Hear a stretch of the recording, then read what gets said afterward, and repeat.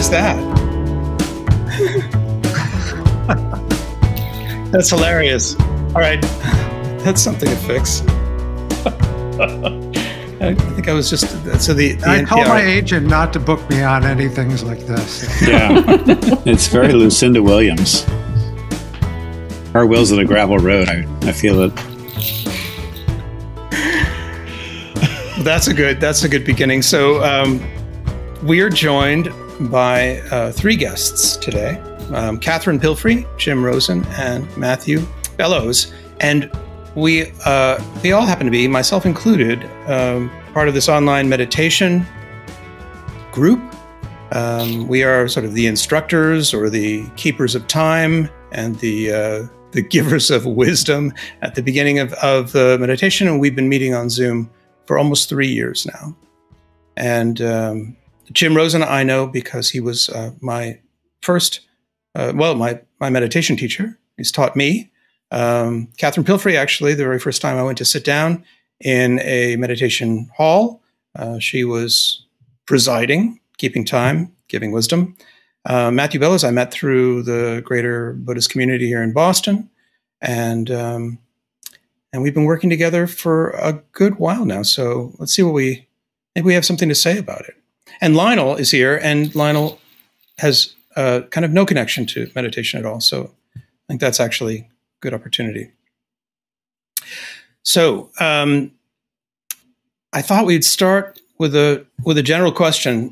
If maybe you y'all have an idea for a starting question to someone who doesn't meditate, what would it be? Why would you meditate? Yeah. Yeah, we'll bring it to Lionel. Yes. Over to you. Okay. Well, I heard two things. I heard keeping time and giving wisdom. Were those semi-facetious or are those true things? This was my my explanation of what we do. We are, I guess we call ourselves teachers, which it sort of seems a little lofty. But the truth is, I've been meditating for 21 years, 24 years now, in the Buddhist practice. Jim, you started meditating, when was that? How long ago? About 50 years ago. 50 years ago. A little shocking. Wow. And Depends Catherine, how you count too, but how long have you been practicing, Catherine? I'm coming up on 40 years. Wow. Which is shocking. Yeah. So I'm the newbie, really. And Matt, when did you get started? My first meditation class was in the fall of 1990. So coming up on 25 years. 35 years. 35 years, yeah. Time flies. Time is like it's not a strong time is a construct, as we know. So that's right. But again, I heard keeping time. Yep. And giving wisdom. Yeah, keeping time is not my strong suit. Well, what is keeping time? I thought meditation is meant to be unconstrained. I mean, it interests me that there's some kind of boundary around it. Oh my God. So I can go for a long time on keeping time, not so much on giving wisdom, but keeping time is very helpful for meditators because so much of what meditation is like knowing that you can stop at some point. It's very hard for people to start meditating.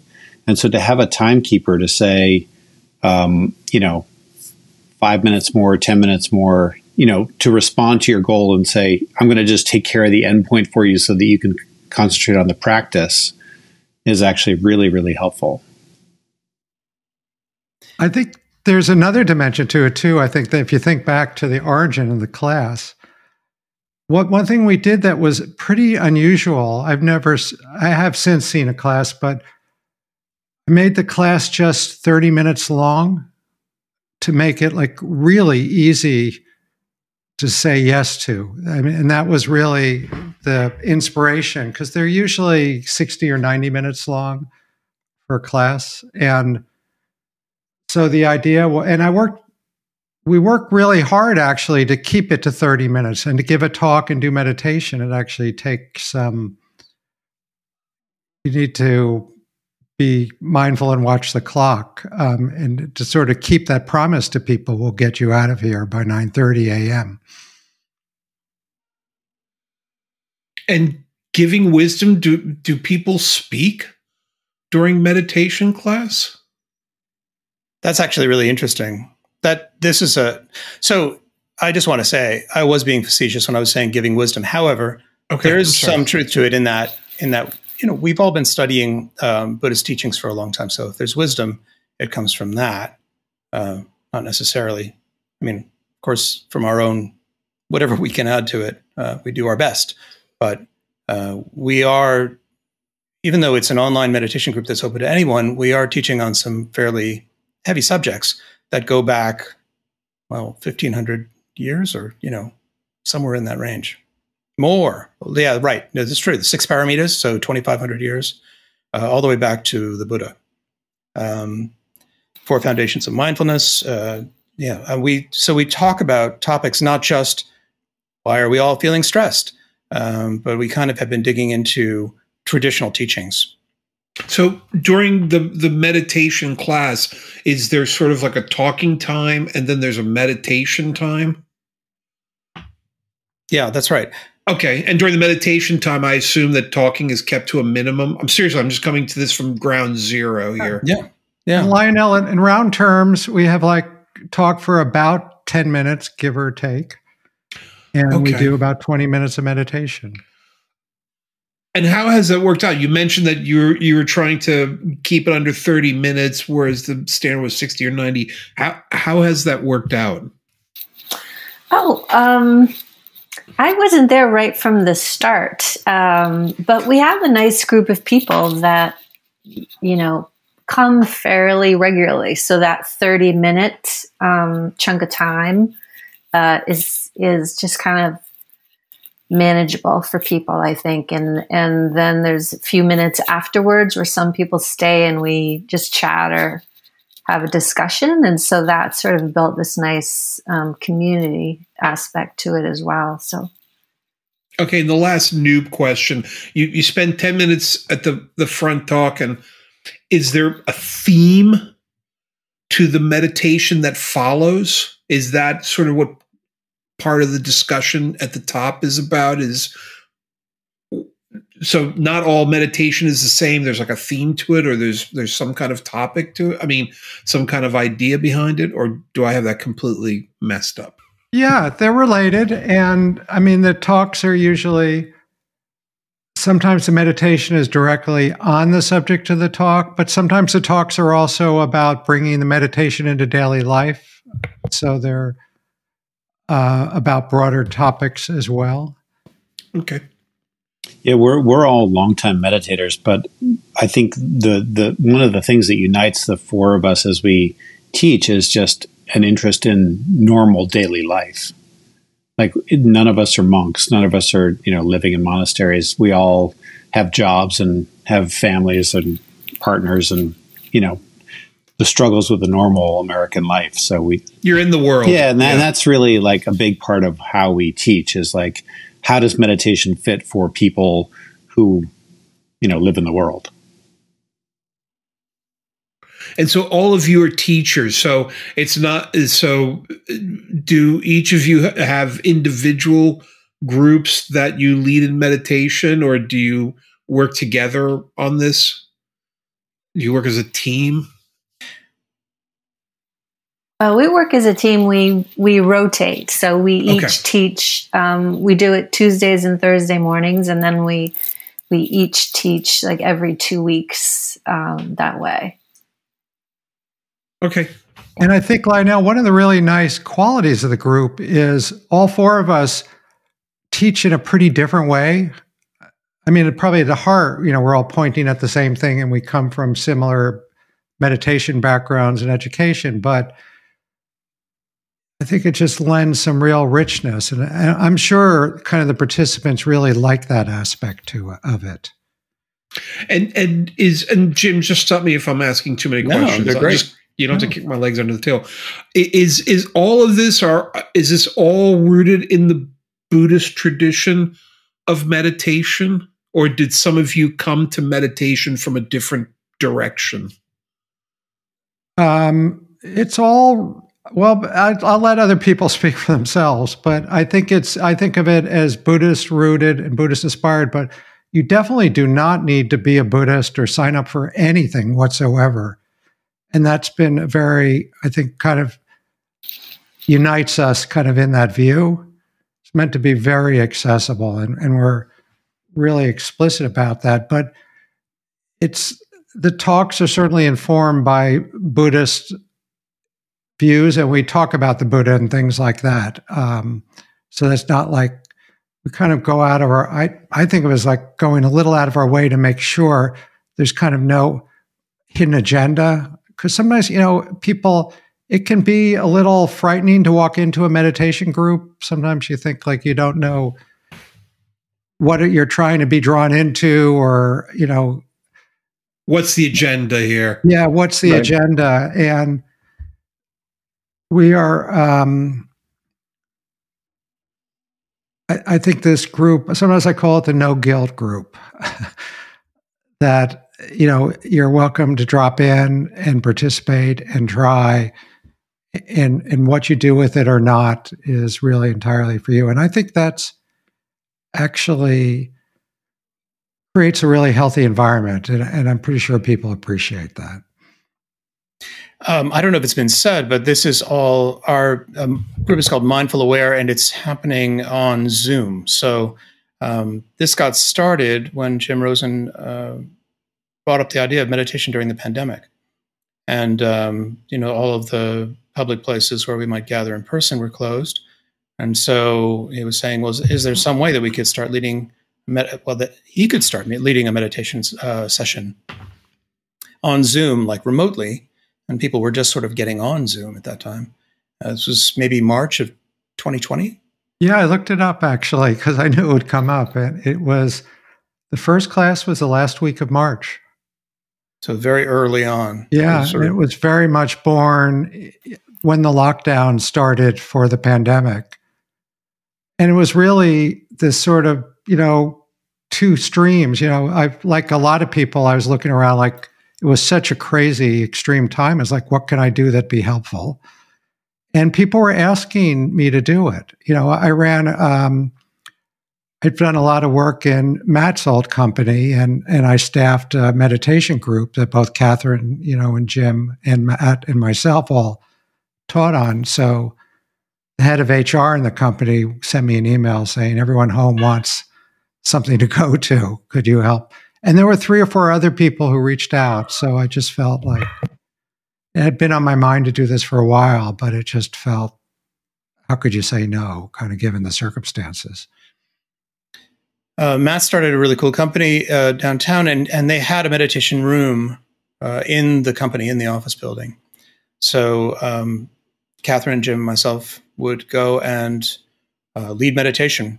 I think, was it once or twice a week? I forget how often it was happening, but there were cushions. It was all set up. It was pretty swank. But Matt, was that entirely you who decided to set that up?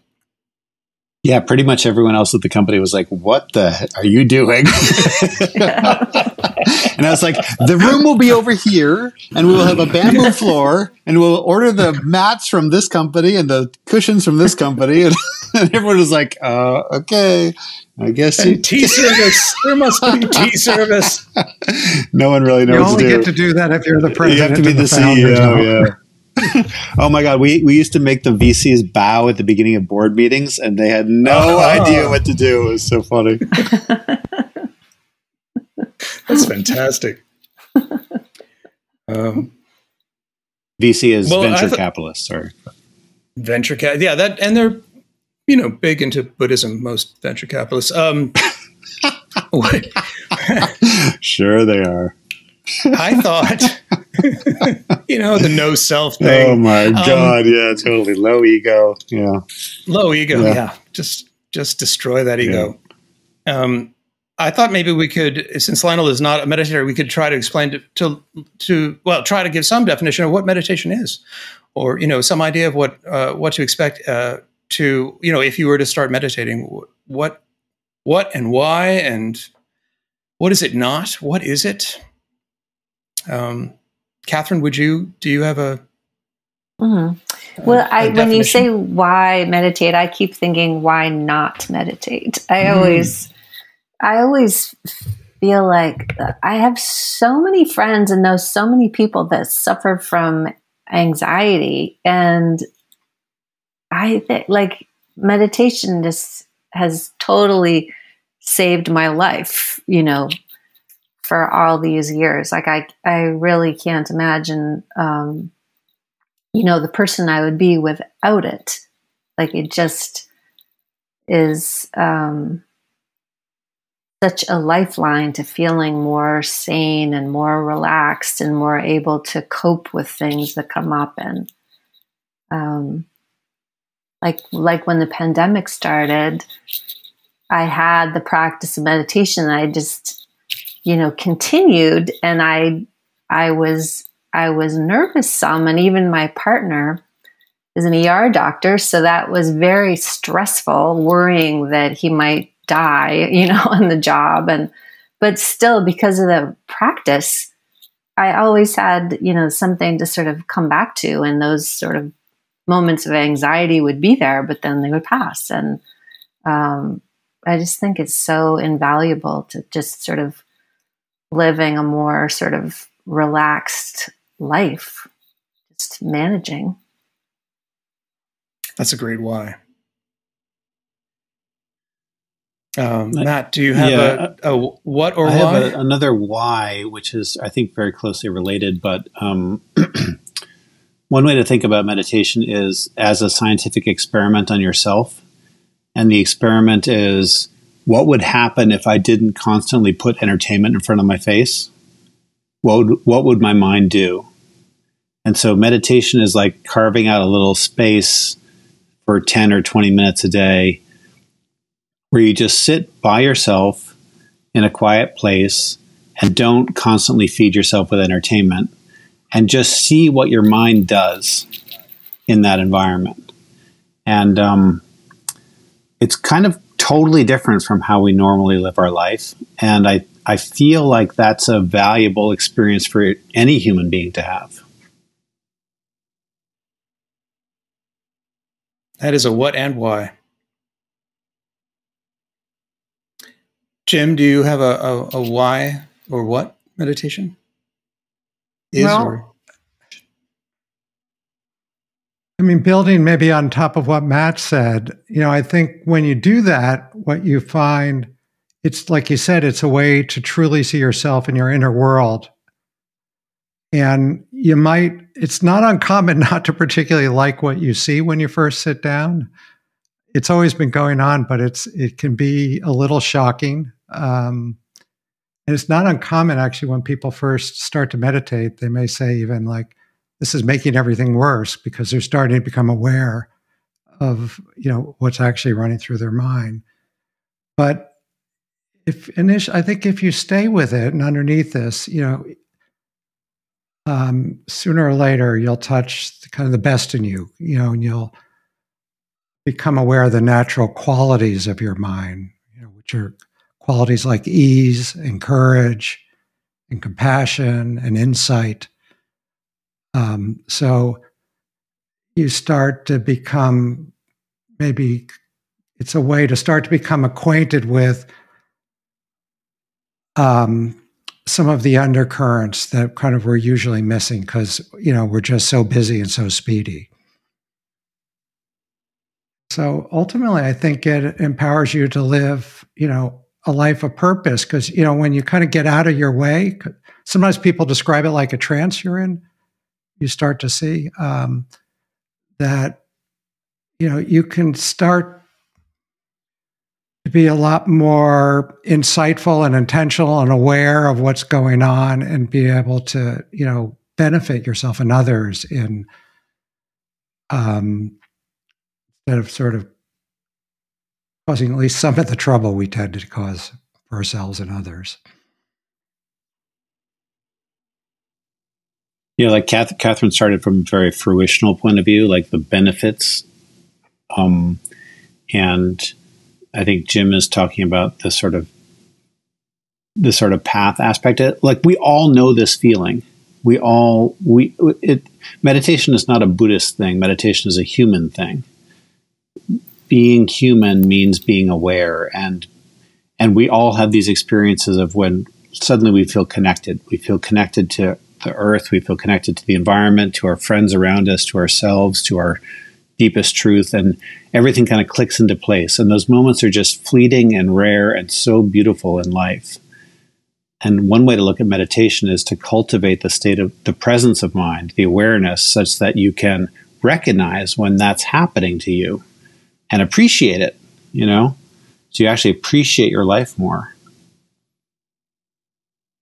So that reminds me of, I think, when my experience of meditation was, I just sort of, I was on a 2-week-long retreat where we were sitting all day long and not talking. It was a silent meditation retreat, so there wasn't even talking in between, like at lunch and all of the rest. And somewhere in there, I was sitting and I thought, oh, no, am I going to have to experience every second of this day? And the panic came over me. I wanted to leap out of off the cushion. I wanted to run around and scream. But that was, in a sense, that's it. I mean, what's the alternative? We're missing so much of our lives, right? So in meditation, the idea is to be there. Now, if the mind is being weird and doing its thing, well, you're there. You're there for it. And if, your body has like an ache somewhere, you're there with that. And you are there every second of the day. So that can be I agree, that can be really uncomfortable, I think, when you get started, because we're so used to distracting ourselves. I wanted, as a person who started this stream of, you might not like what you see. I think, it's really important to note that the emphasis is on doing this with a sense of relaxation and self-compassion and ease. It's not some grim, like, put up with all your craziness kind of activity and grind your teeth or grin and bear it. Not at all. And I think part of our job as meditation teachers is to create a space where people can do that, where they feel safe to kind of let go and be present and not beat themselves up and not judge themselves, and just bring some simple presence to whatever thoughts, sensation, and emotions are occurring with them. My teacher, our teacher, Chogyam Trungpa, used to say, kind of, not being afraid of who you are, or the spirit behind the whole thing. One thing that strikes me is that usually when we record the podcast, there's kind of a frenetic activity of conversation. And as soon as we started, it was just amazing to see how the whole thing kind of chilled out. I'm very impressed, and I'm very honored, actually, to be working with all three of you, because you do have a very calming presence. Now, does that make a good podcast? I don't know. That's all right. Right? That's what I thought when you suggested it. I was like, is this going to be interesting? Honestly, Lionel and I don't care. It just has to be something that we might be interested in talking about. Have you heard our other podcasts? Trust me. This is like Miami Vice compared to some of our episodes. Trust. We're not burdened with popularity at this point. We're good. Actually, I listened to your Dar Williams one, which was really interesting and cool. And And also I listened to the one with your brother, which was also fascinating. So Johnny got to do. I listened to the year-end one, and I was like, "Oh my god, I cannot get on a call with these guys. They've read all these books with all these cool authors, and I haven't read any of them." And please. Lionel, I say in that podcast that Lionel has definitely gotten me reading more. But that's the fun of it. For me, is that I've had to kind of invest something into that. But I think between all of us, we have a good deal to offer in terms of our experience. It's a rarefied experience leading a meditation with people around the country and at some point across the world, although the time zone kind of limits that. But how do you feel that it's been received? I get the sense that I can never know, however much I feel like I've been really clear, or Catherine, you've been really clear on something. We get some feedback at the end during the chat with some people, but I really don't know how. Sometimes there are comments on our bulletin board that make me think, oh, wow, so we need to maybe explain this even more. There's just such a wide variety of how it comes across, the 10-minute talk and then the 20-minute sit. Yeah, someone a while ago made the comment about how I still can't empty my mind of all my thoughts. And I thought, oh, no, how is this? That's a common misconception, Lionel. Have you heard that? Is that the meditation is about like turning off your thoughts? No, I mean, but what I find fascinating is this idea that it's communal and that you can do it over cyberspace. So as someone who knows nothing about meditation, my idea is that my first image of it is that it's a solitary practice. And that if it's a communal practice, it is like you and I were talking about a couple episodes ago, Quakerism, the whole silent meeting thing, it's in person. I'm having a hard time wrapping my head around doing group meditation over the internet, but I'm sure that's because I have constrained. I mean, because I know nothing, so enlighten me. To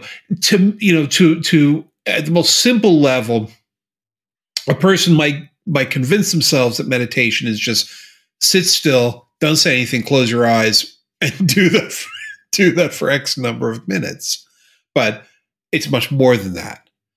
So enlighten me. What is it? I mean, careful with that phrase, Lionel. I hate saying what is it, but I'm just saying perhaps the better way to approach this is how can you translate that to cyberspace? How can you how can you actually do it over? Because to me, that seems like a really long stretch.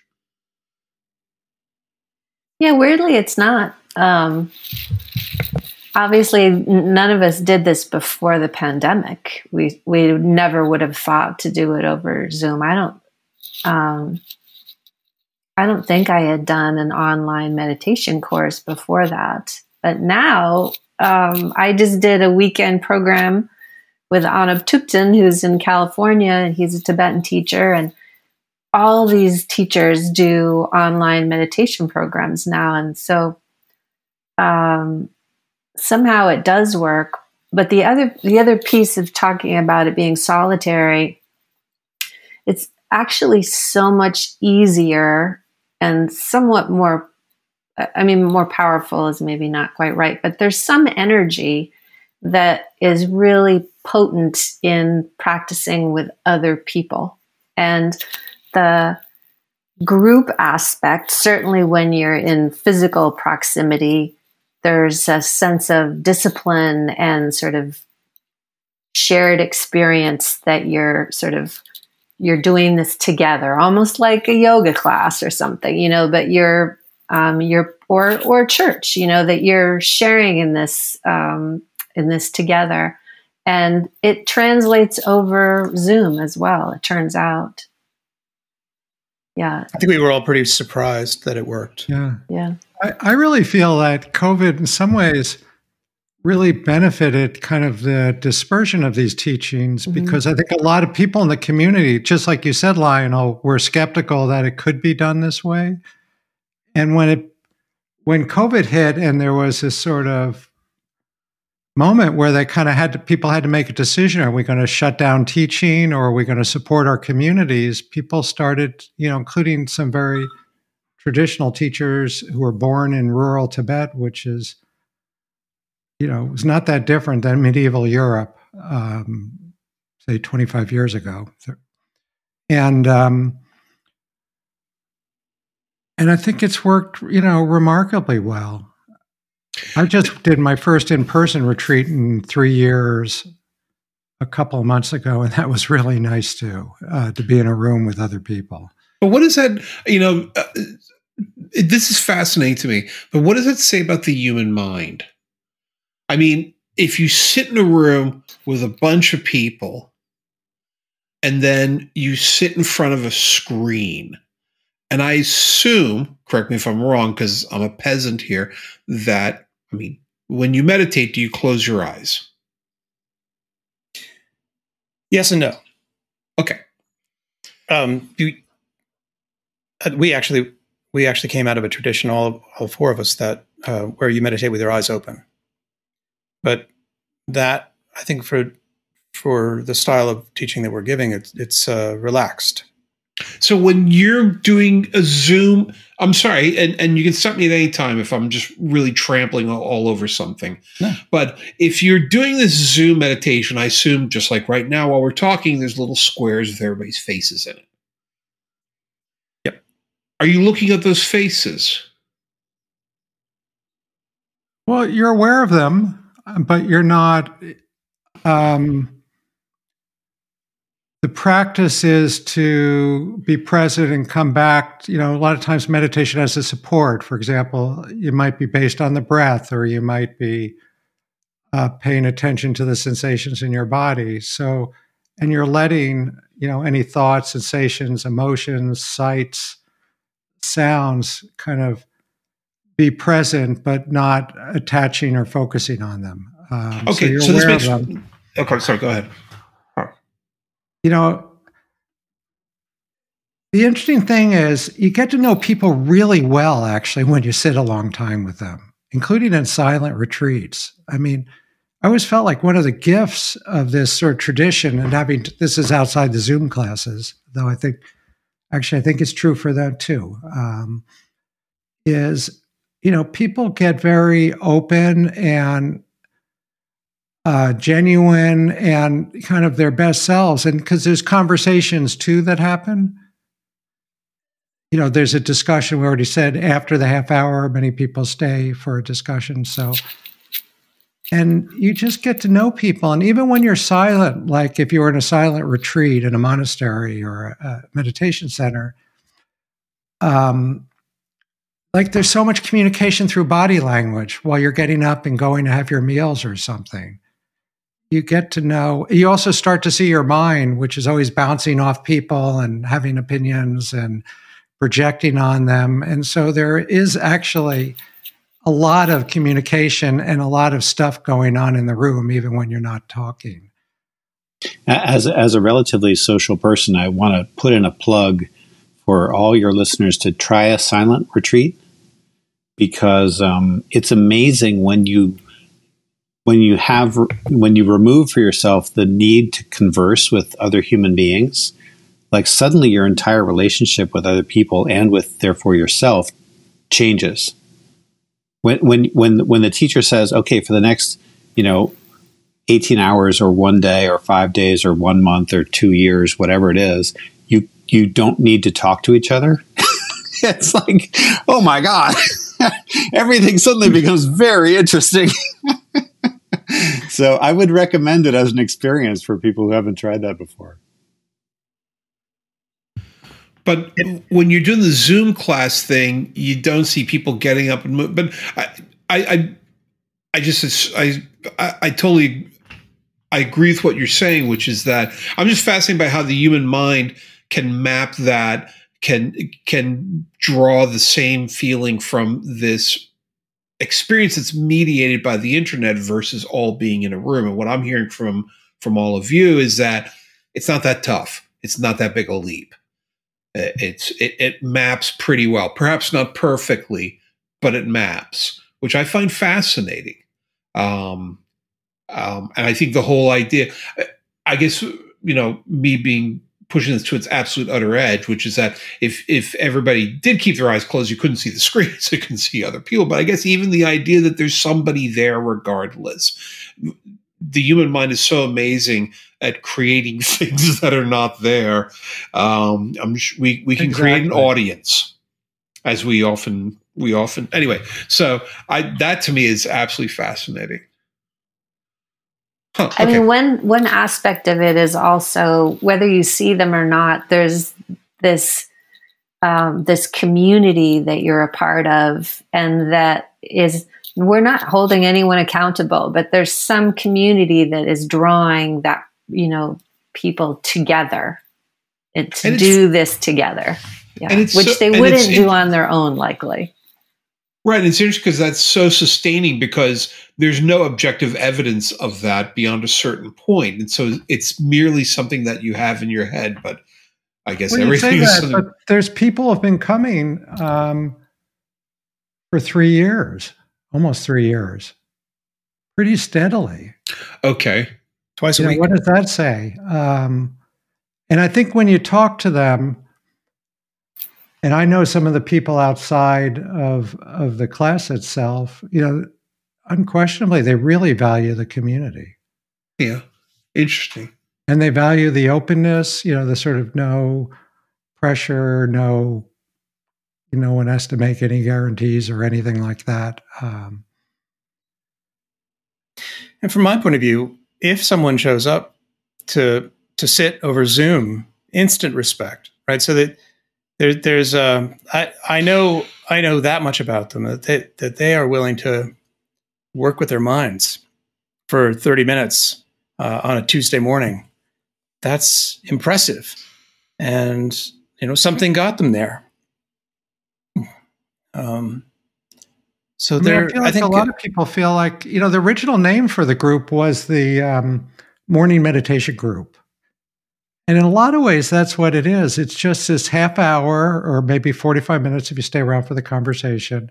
And it's just a lovely way to start your day. It's like you sit down and you relate to sanity and a little quiet and groundedness and presence, instead of the, usual roll out of bed and, oh my God, where's my to-do list? And I'm already behind from yesterday and, blah, blah, blah, blah, blah, blah, blah. And that carries through it's just like a scent or a color that it adds to the day that helps just shift it a little bit.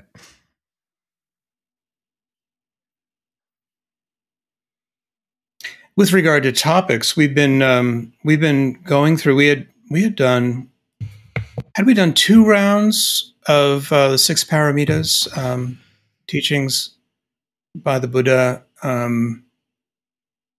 know we did 2 rounds in one, but I don't know whether we had done that whole thing twice before. Maybe it was once before. We did. It's kind of fun. It's like, I think we split the time between sort of Buddhist greatest hits, like the paramitas and the Four Noble Truths and all the sort of classic Buddhist categories, as interpreted by these 4 Americans, to the best of our ability, and then just sort of freeform. Just sometimes we do what's coming up with for me, or sometimes we just do silent sitting. It's got this lovely organic aspect to it that makes it work better for us, probably, and hopefully for the folks who come. It's just like you never exactly know what you're going to get when you log in on Tuesday or Thursday morning.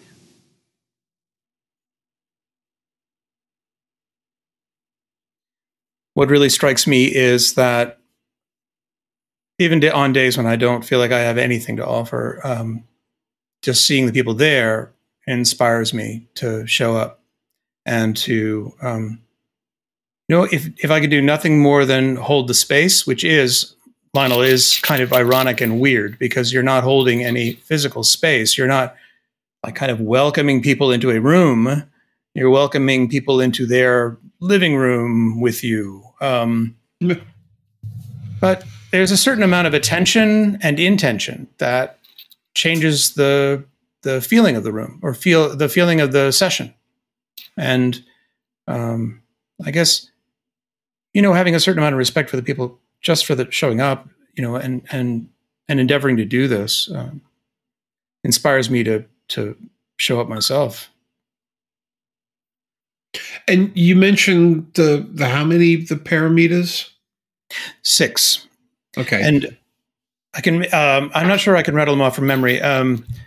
Today, Catherine taught was diligence, but you taught it as discipline. Is that right? Matt, did you teach one of the paramitas last week? You did not. I taught it. I taught on generosity. Generosity is the first. There's also a kind of an ethics, right action. No, not right action. Sorry, there's something else. That's the Eightfold Path. But it's related. And then I think I'll be giving a talk on patience. Is there the reason why I ask is because I hear about these lists of things. Is there a process to meditation? Is there an actual series of steps to get some, or is it purely freeform? It's just like do your thing, or is because I hear a lot about these steps and these categories and these things, and part of my brain is saying, yeah, that's the way you do it. You have this structure that you can cling to, and you use as sort of a ladder to sort of climb up or climb down to get to. So it's not just completely like hit it, improv. Just tell me what you're thinking. It's like that tends to like freak people out. It often helps if there's a lot of structure, which helps calm people down and get them past like that initial minute or 5 minutes when the brain is all topsy-turvy. Or maybe I'm completely making this all up. No. There's a structure, and there's how we lead people. I mean, there's a lot of ways. There's 87,000 ways to meditate. We don't teach 87,000 ways, but there's a structure. There's a beginning, a middle, and an end to the sessions. You start by thinking about your intention and then grounding yourself in the body. And then usually we do the most popular meditation in this country is a meditation on the breath, what's called an object of meditation. It acts kind of like scaffolding to give you, because I think your comments are really insightful, Lionel. To say to someone, just come in here and be in empty space and be with your mind, that's a lot. It's an interesting exercise to do every now and then, but it's a lot for most people. Right. Sometimes we'll finish the sessions like that, though. As people's minds stabilize and they open and relax, then you're able to be a little more open and be present to sort of totality of what's going on. So a lot of times we'll take 15 or 30 seconds at the end to just like stop meditating and just be present. And then we always end with a chant we call dedicating the merit.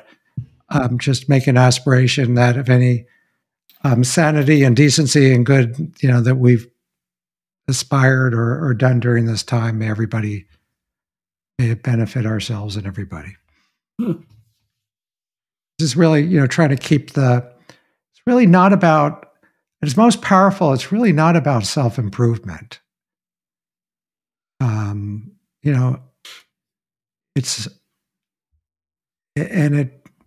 The other thing I'd say, it's funny, I'm just reflecting on why does it work? On Zoom, I think, but part of what you discover, through the meditation is this sort of profound and inextricable connection you have with everything and everybody. So you become more attuned to people, actually, in the process. That's where some of the dedication comes in. something that's new for me in the way that we've been teaching, and we do follow. I realize now we follow a very similar structure. So it wasn't sort of agreed upon at the beginning, but I think I mostly followed Jim's lead. We do give some instruction while people are sitting in silence. So it isn't the typical, the 20 minutes isn't completely silent. We are kind of encouraging, sending, like saying some, I don't know how to say this. We are, and it's tricky to do because you don't actually want to be constantly thinking about what you're going to say next. But there is, right? You're not really modeling very well if you are, but something will come up, even if it's like you notice that you're becoming distracted, then okay, well, if your mind wanders, just bring your attention back, your awareness back to the body breathing and sitting, and we all have a different style of doing that. So throughout, there is a kind of a soft instruction to keep people on track. And then, and also, Jim has sort of started the process of opening with an intention that the work that we do will actually be a benefit to other people. And then just before we kind of close and dedicate the merit, there's a moment where we do this thing with non-meditation, which is kind of formless and open. And that's been new to me. I find that fascinating. We just say, stop meditating and just be. Which you'd think, this is crazy, but it seems to be very effective. What do you mean by dedicate the merit? I'm missing some. I think there's a long tradition of this, and I'm not good with tradition. Matt or Catherine maybe could speak to what that means. Well, it's sort of up for debate too, I suppose, like what it even, what it means or what benefit it is. But in the Tibetan tradition, and I think in most Buddhist traditions, there's a notion that if you do meditation, and a lot of things that we do that might be of benefit to others, that we want to share whatever benefit that we received from that. We want to share that with the world. And so it's really strong in the Tibetan Buddhist tradition that we all sort of studied in, is to acknowledge sort of any benefit we received and to want to share that. So it's just this verbal chant sort of saying, may all beings benefit. Okay. Yeah. It's an unusual thing. I think I certainly have always struggled with this notion of dedicating the merit. It's sort of a foreign notion for our sort of Western culture. It's an unusual choice of words. Mm-hmm. That's what I was trying to figure out. But it's basically just a term of art. It's just something that's been handed down as representing this idea of we give back and we give back the benefit. Okay. But I mean, it's not that complicated. The idea is that, like, as Catherine said, like, if there's any good that has come out of this last half hour, may I share it with everybody else? Okay. And that's kind of just this aspiration. And does it actually work? Like, who knows? But like, by making the aspiration that any benefit might spread out beyond just me, then I think there's some good that comes out of that aspiration. Oh, absolutely. The sentiment is just literally just the words. Dedicate the merit. That sort of threw me off a little bit, just those choice of words. But I mean, the sentiment makes perfect sense to me. It sort of goes in line with what Jim Rosen was saying, which is, self-improvement is all well and good. But part of it is improving others. Exactly. A big part of it. Right. And there's something to it. I mean, in a sense, if we take a moment to calm down and steady ourselves, then that may have some effect in terms of all the people we interact with throughout the day. So, and then that may affect the people that they interact with, so that, you know, we're socially connected, and we're not just improving ourselves. We're trying to, you know, build a calmer, small society, our little circle that might grow bigger as it sort of radiates out.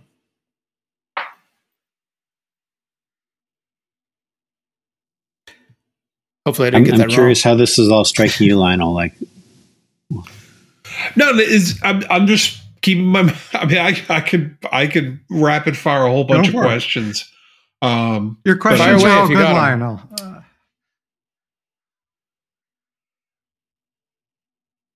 So actually, I'm out of questions. Scratch that. I'm out of questions. No, I mean that's sort of the edge of my knowledge is, you know, I was asking about the structure, and I think what was interesting about what you said, Catherine, is there's a big difference between a bunch of people getting together on Zoom and a bunch of people getting together on Zoom who have gotten together for the past year. And there's something hugely different about that. I mean, if you just have a Zoom call and somebody shows, "Hi, I'm Tom. Hey, Tom, how you doing?" That's one thing. But if you say, "Hi," you know, and Tom's been showing up and you've been showing up for a year, that's a different thing altogether. And I'm always fascinated by how the human mind, you know, how powerful it is. We attribute human qualities to animals. We create spaces. We create community. I mean, it's a wonderful thing. We can illuminate the world with our thoughts of community. So I think that's very, very interesting. And like you said, the COVID-19 pandemic, I come from a higher education background, and certainly the COVID-19 thing, to quote William Gibson, it was like a bored researcher mashing their thumb against the fast forward button, because COVID-19, it didn't necessarily change anything, but it basically blew us through about 10 to 20 years of evolution really quickly. And it reshuffled the deck for a lot of people. And it's interesting how this seems to be a slightly nicer version of that, which is discovering that you can create these communities over Zoom. But that's sort of what I've got my questions right now. I don't want to suck up more oxygen. Go ahead, Jim. We have been going for almost an hour, and maybe we should start to close. But I love what you said about that the mind is so incredible, and I think that's actually kind of the whole point of what we're doing, is that we're experiencing the mind. We are finding out what kind of mind we have, and the best way to do that is to stop distracting ourselves. Can we say something about how people might be able to find us? Oh, do you want to go ahead? Sure. I'm usually terrible at we meet every Tuesday and Thursday from 9 to 9:30 a.m. Eastern time. And everyone's welcome. There's no charge. If you go to mindfulaware.com, mindfulaware.com, you can just sign up and you'll get a copy of the Zoom link sent to you by email. It's really that simple. Site built by our wonderful webmaster, Jim Infantino. A pleasure to do it. It does require an invitation. Zoom bombing during meditation is not encouraged. It can be a little distracting. But maybe we can work with it. Who knows? Have I touched on the topics we would want to discuss here? Did I leave anything out? I mean, the only thing I'll add in closing is just, I think one of the differentiators between meditation and most of the things that we do, and as Americans, is that we, meditation is much more about the experience than the knowledge. So don't feel any hesitation if you don't know about the different numbers of paramitas or noble truths or whatever. It doesn't actually matter at all. This is a very human thing. And so really the offering is just to come and sit together and be together and see what your mind is like when you're not filling it up with other stuff. So please join. I do have another question, which is I find personally one of the things that relaxes me most is being out in nature. Walk through the forest, sitting by. I grew up in New England, and I'm very used to like babbling brooks and wooded areas, and I miss it. Miss it a lot. And nature was always a huge, made me very happy. What's the relationship between nature, if there is any? Maybe there's none, but is there a discussion of how nature relates to meditation, or does meditation relate to many, many different things? Nature's one of them, but there's a lot of other experiences in life that are related to meditation. Catherine, do you have thoughts on that? I was thinking Matthew. I'm picturing Matthew hiking and skiing, but I totally agree with you. I also find lots of solace in nature, and bubbling brooks would make me totally happy. Where there are awesome bubbling brooks is what now is suddenly escaping me? It's not the Catskills. South of the Catskills in Pennsylvania area. Oh, what's that? Okay. What's that area called? Well, there's Scranton, like there's northeast, there's NEPA, which is northeast PA, which is like Scranton, Wilkes-Barre.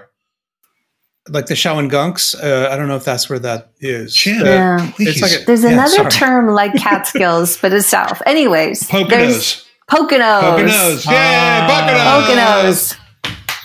The Poconos have the most wonderful waterfalls and streams and brooks, and it's so relaxing. But in your life, Catherine, is so nature, but is there another experience? Is there something that you do? I don't know what it is. Is there something else that you do, or Matthew, or anybody that's like, wow, this is a lot like meditate. Like I get the same feeling from doing this. Definitely. Or sometimes the analogy people use, it's like you've had these experiences you have in meditation, this space and this peace and this calmness and this ease. Like if you're taking a hike through the woods on the side of a mountain, and all of a sudden you saw a big vast sky, and you just sort of looked out, and you're connected, and your jaw drops and your mind stops. It lets you, and they're connected. As a matter of fact, it's often recommended to go out and meditate in nature. I try to take a walk every day, in what passes for woods in Newton, Massachusetts. And it's part of my meditation, and I'm sure I'm not the only one who feels that way. So I think it would help you capture some of those qualities in San Antonio on Zoom during a busy work week. Yeah, you should come. You sound like you would be. You don't want me. Jim did warn us. I'm irredeemable. Those are our favorite people, actually. My mind is unfixable. I think, Lionel, one thing I would say is definitely nature, like being just sitting by the ocean, or that provides a similar feeling to just sitting in meditation. There's definitely, but then the meditation practice also makes that experience of being in nature that much richer as well, right? Because you're sort of more present with that, just sort of the majesty of nature. Okay. One thing I noticed, there was a quote by Chogyam Trungpa that he said, people like to travel all around the world in order to have a vacation. I would much prefer to sit in the stillness of my mind. And I thought, that's a bit of a hard sell. I'm not sure I buy it. And then I did this silent meditation retreat, And I was really amazed because, of course, what you realize is you go to Fiji and you're on a beach and it's gorgeous, but your mind is still your mind. And when you actually take some time to let that constant churning ocean in your head calm down and settle, that's so much better than the beach. That's like the ultimate vacation. Well, I have two observations of that. One, I've never found travel in any way relaxing.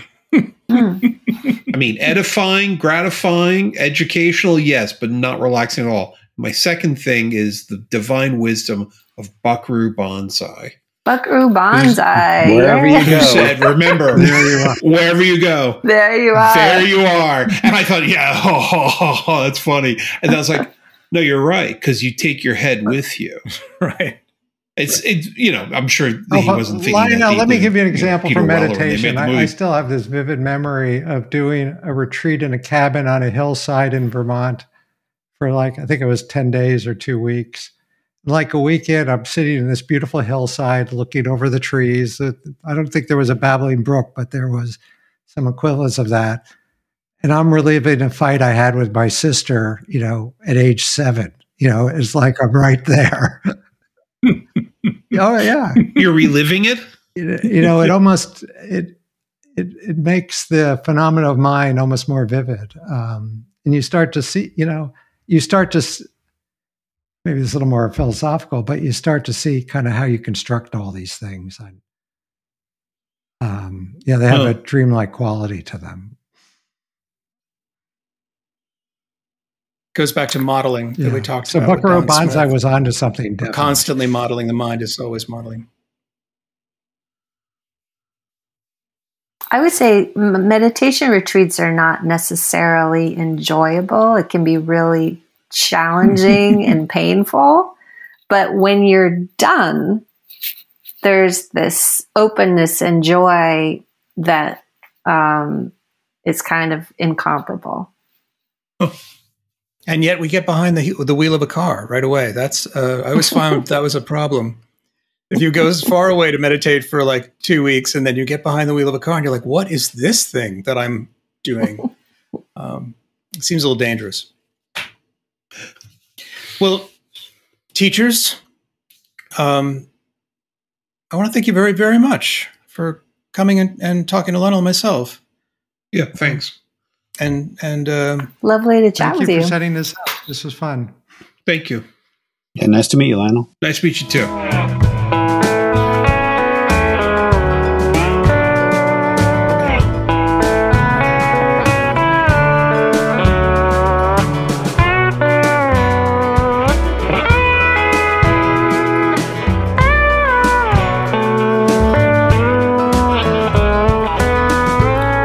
Funny podcast is produced by me, Jim Infantino. Music by Jim's Big Ego. This solo by Steve Sadler. You can find us wherever podcasts are found. Please leave a rating or review.